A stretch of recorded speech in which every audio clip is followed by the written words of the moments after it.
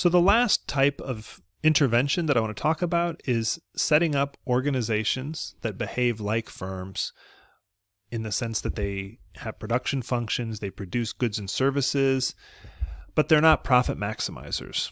So this would be non-government organizations like NGOs, charities, any foundations, whatever. It could also be government agencies themselves. Just organizations that do the work of using economic resources to produce economic outputs, but they don't sell them on a market to maximize profit. Now, you might be skeptical, having gone through this course, thinking that, well, there's all these information problems if you try to allocate resources without, a market, right? We talked about four. There's like principal agent problems. There's computational problems. There's incentive problems. There's Pareto problems. But it turns out we're not using non-market solutions to allocate all the resources in the economy. We're just using it to allocate some of them. Particularly, we're going to focus, usually if we're efficient, on the ones that markets are going to do a bad job allocating. So public goods, things with lots of externalities that are positive, for example. We're not going to expect firms to deliver the right level, and one solution is to just have somebody else do it. Okay? So we're not going to have the problem of like the computational complexity of the entire economy.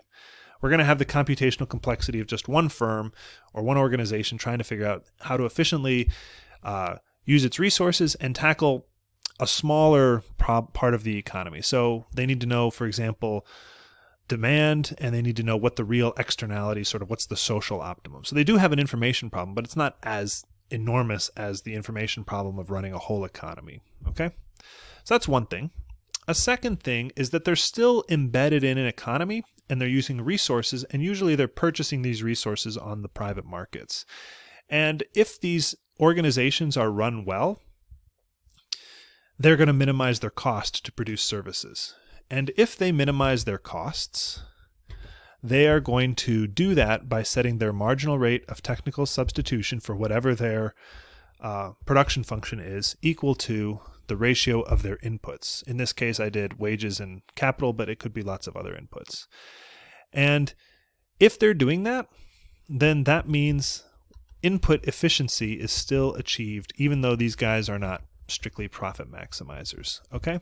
Input efficiency, remember, requires that everybody who's operating in the economy is using their inputs with the same marginal rate of technical substitution as everybody else. And setting them equal to a price ratio is one way to do that.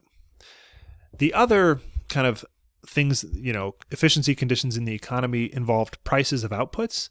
And that's going to be a bit more complicated because this firm is not going to set those prices to equal marginal cost or to maximize revenue.